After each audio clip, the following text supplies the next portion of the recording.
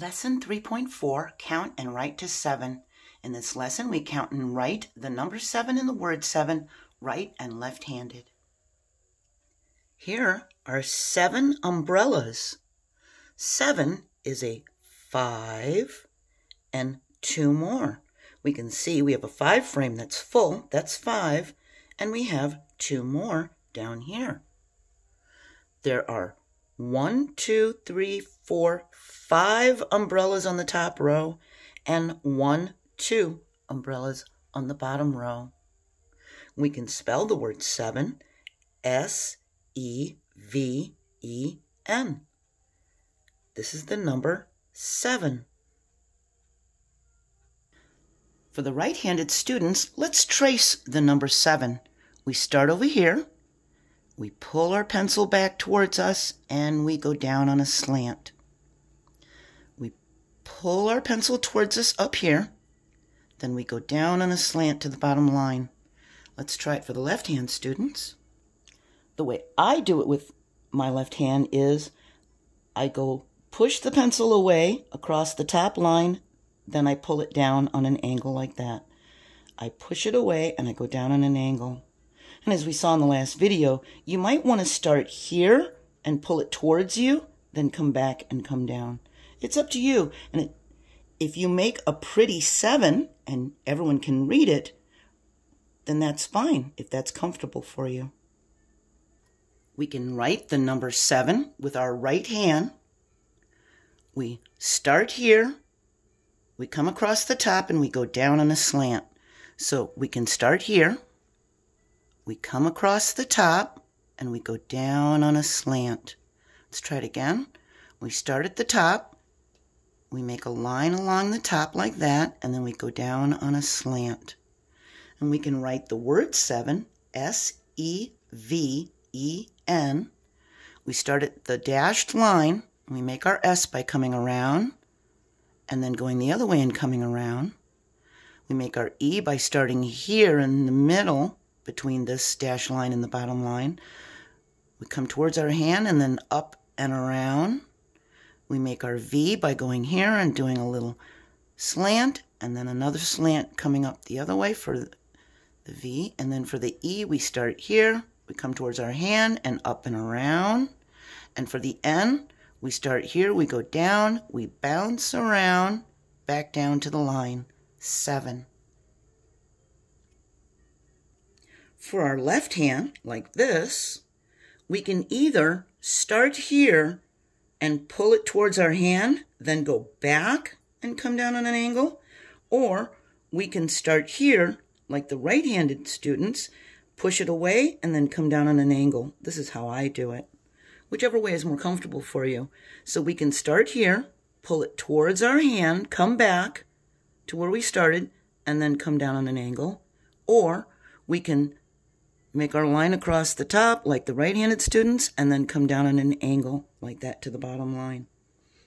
We have the word 7, S-E-V-E-N. This is how I write it with my left hand. I start here for the S to the dashed line, and I go around and then I go the other way. That's a S. For the E, I push away and then go up around. For the V, I start here with a slanted line, and then I go up to the dashed line with another slanted line. And some left-handed students are going to want to start here and pull it towards their hand. That's okay, as long as they leave enough room. But I'm left-handed. A lot of left-handed people write different ways. I start like the right-handed people do.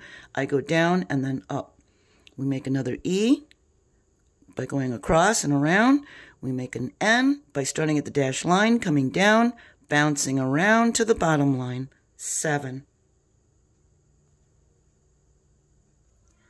Here we have 2 families. We have this family and this family. We need to count and write the number of people in the families. Then we need to circle the family with 7 people. The easiest way to count people is to count the heads. We count 1, 2, 3, 4, 5, 6. There's 6 people in this family. We can write 6. Let's count the people in this family. Now, be careful because there's a little girl on her dad's shoulders, isn't there, right up here? So we can count 1, 2, 3, 4, 5, 6, 7. And there's 7 people in that family. And we can write the 7. Now, it says we're supposed to circle the family with 7 people. That would be this family. We need to circle this family. That's the family with 7 people. Here we have a group of kites, we have some toy boats, and we have some toy rocket ships. We need to count and write the number. Let's count the kites.